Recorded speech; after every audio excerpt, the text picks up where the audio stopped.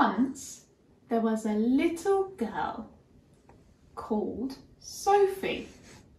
She was having tea with her mummy. Suddenly there was a knock at the door. I wonder who that could be. It can't be the milkman, because the milkman came this morning. And it can't be the boy from the grocer's, because it's not the day he comes. And it can't be Daddy, because Daddy has a key. Let's go and look and see.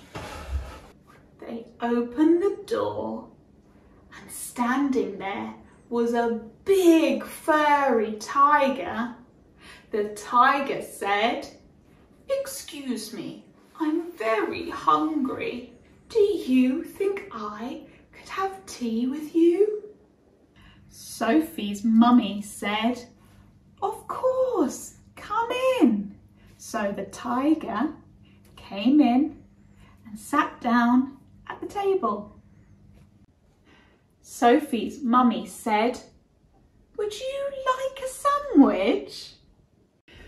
But Tiger didn't take one sandwich. He took all the sandwiches. But the tiger was still hungry.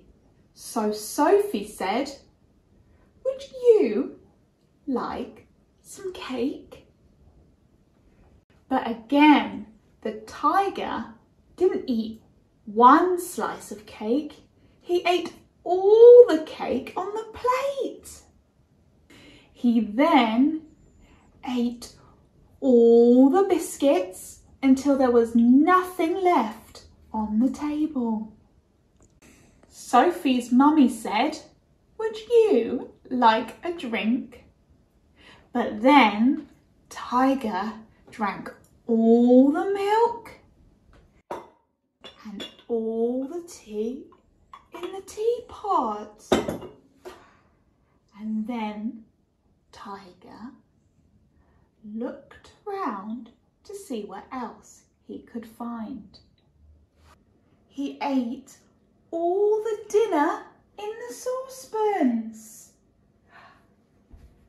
Then he ate all the food in the fridge. He ate all the packets and tins out the cupboard and drank all of Daddy's beer, all of the orange juice and all of the water out of the tap. Then he said, "Thank you for my nice tea. I think I better go now. Goodbye." Sophie's mummy said, "I don't know what to do. I've got nothing for dinner. The tiger has eaten it all." Then Sophie's daddy came home. They told him what had happened, how the tiger had come and eaten all the food and drank all the drink. Daddy said, "I've got a good idea. Let's put on our coats and go to the cafe." So they went out in the dark and all the street lights were lit. And all the cars had their lights on.